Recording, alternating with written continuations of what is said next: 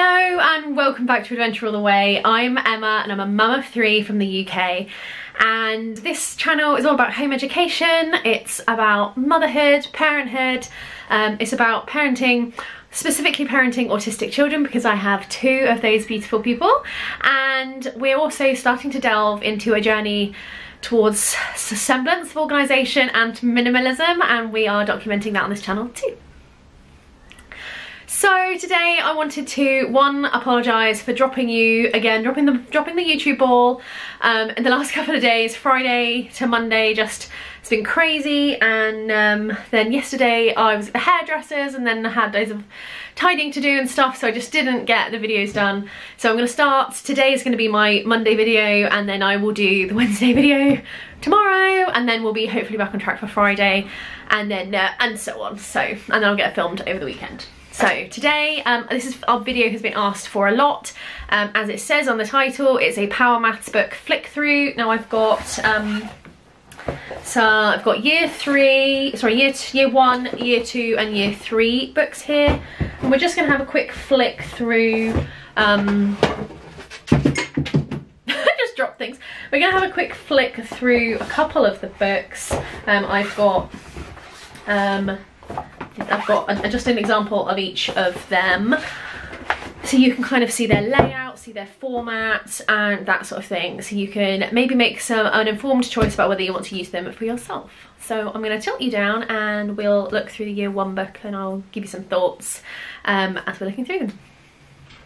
Okie dokie, so here is the Power Maths Year 1 practice book, and this is 1B. So when you are doing Power Maths as a curriculum, you will need to get books 1A, 1B and 1C, and you can also get the textbooks that go with them. I do have an example of a Year 2 textbook here.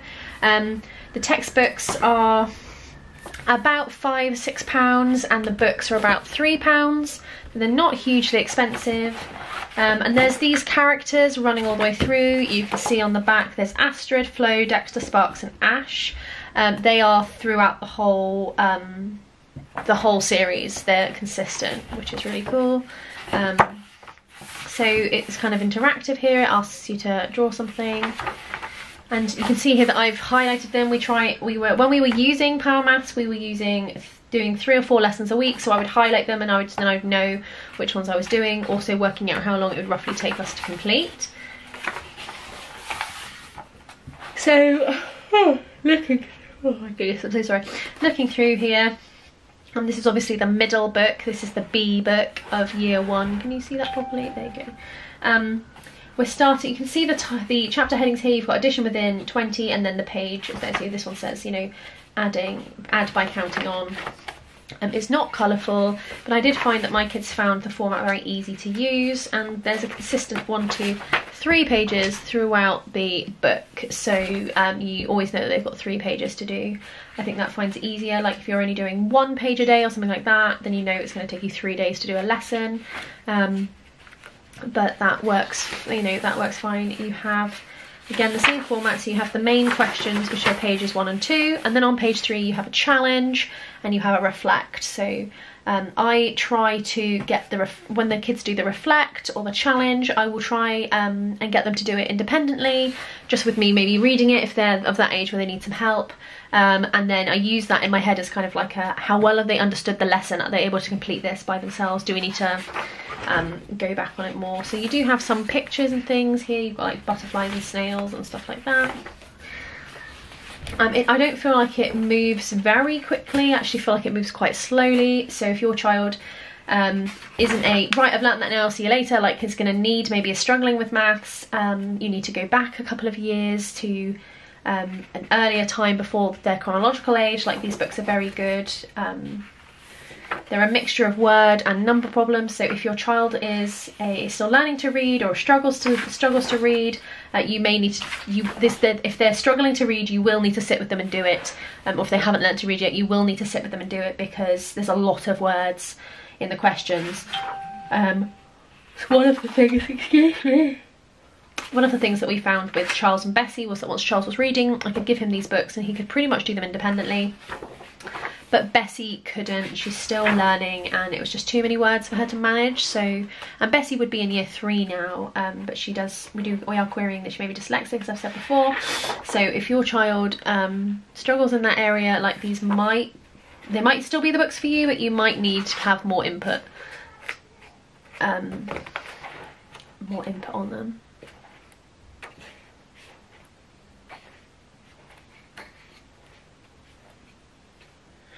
So these are all really good as well. You get these end of unit checks. So at the end of each chapter, you then get like a little assessment, and it says my journal. So it's just to help them to see if they've understood it. Let me move it over, see better, there you go. If they've understood the chapter properly. And there's always a little game as well at the end of this power play, you know, on topic, but a little bit of fun, which is always good. And yeah, so it does that, and then it also has my PowerPoint, so it says I can do this, just to kind of so to colour the stars, and to colour the stars if you've done them, and colour the smiley face if you feel like you know what you were doing. So that's the year 1 book. So we'll just have a look at year 2, and I've got the textbook here to show you as well. Try not to drop on the floor.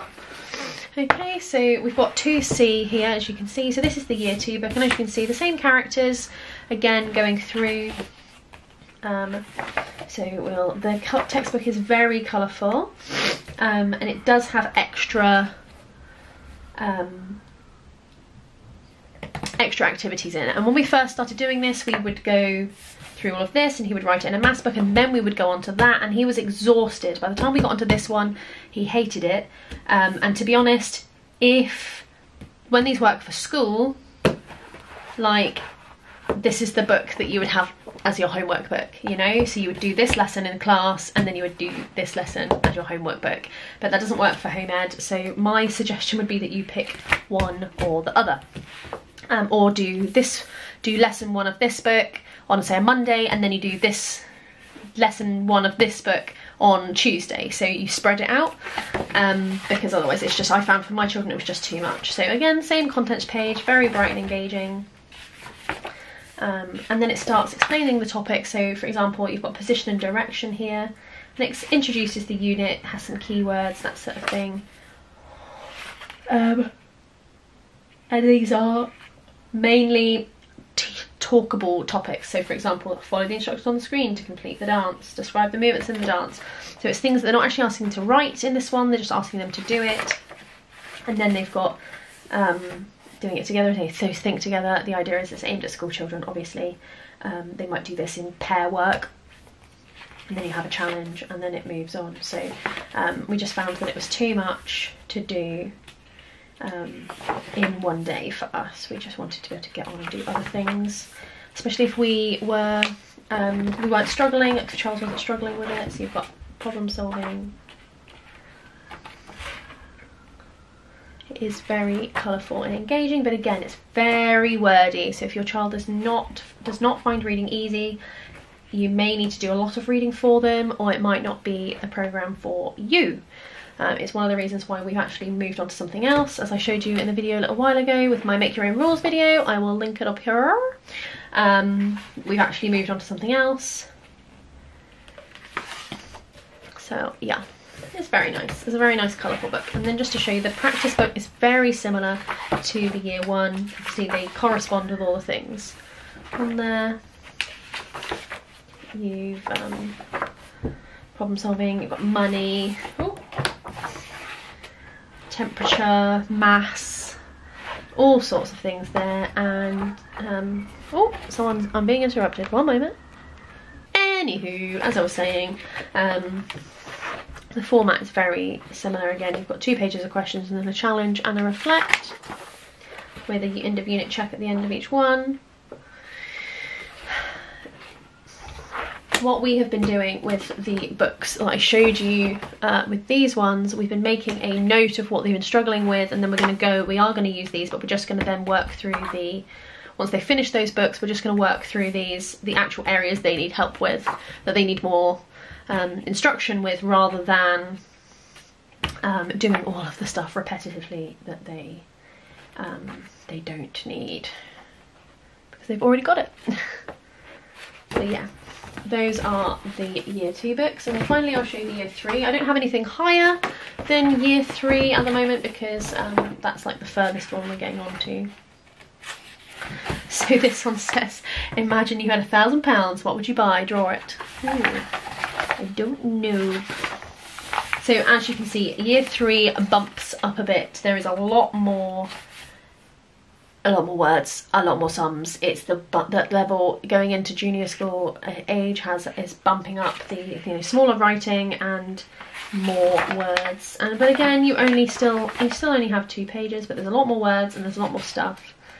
This is book B, so again the middle book, but you're really jumping up from year 2 to year 3.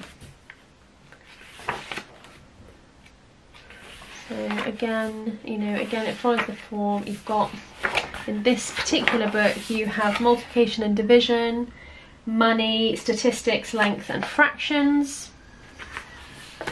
Just flick through, as I said, very wordy, and tables and stuff. So much words. If your child's on this level maths but still not a great reader, you will need to put more input in. I mean, look at this. Look at this. This is the end of unit check. You've got all of this, and then you've got the power puzzle. You've got all of this before moving on to the next chapter. That is a lot to handle. And now, having a good flick through these, I think that I will probably do a page a day with Charles on these when he's on this level, because I think he will need a rest. I think it's going to be a bit overwhelming for him at first. Slowly build it up to 2 pages and see if he can manage 3 at a later date. But yeah, so very wordy, and the children are calling me again despite the fact that they are all supposed to be on screens. One moment. Oh, I swear if one poor person asks me a question about Roblox, I might cry. Don't you dare leave one in the comments. Yeah, so as you can see, it's very wordy, and obviously it jumps up a bit, but I feel like it jumps up a lot. I don't have book A right now to go and have a look at that and show it to you. But again, you get the same PowerPoints at the back as well. Hopefully you'll be able to see this on a bigger screen, because I'm looking at it on the camera screen, trying to see what you're going to be able to see, and it's really small. So yeah. So hopefully that was useful, that is something that you can now make a more informed decision about whether you would want to buy Power Maths. I'm not affiliated with Pearson or Power Maths in any way. I just really like using their products.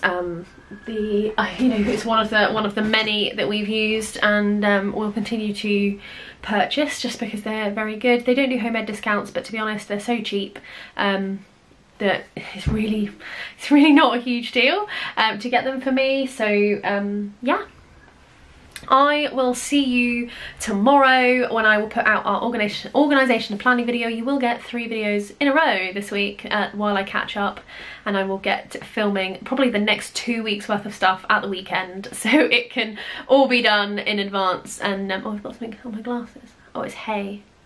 I'm feeding the horses earlier.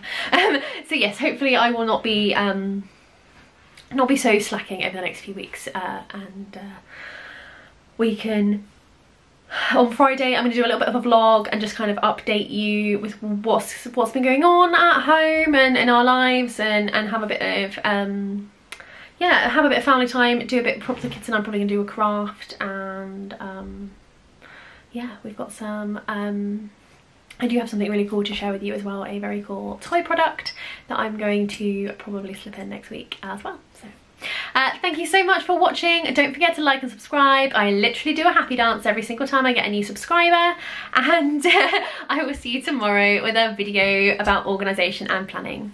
Bye.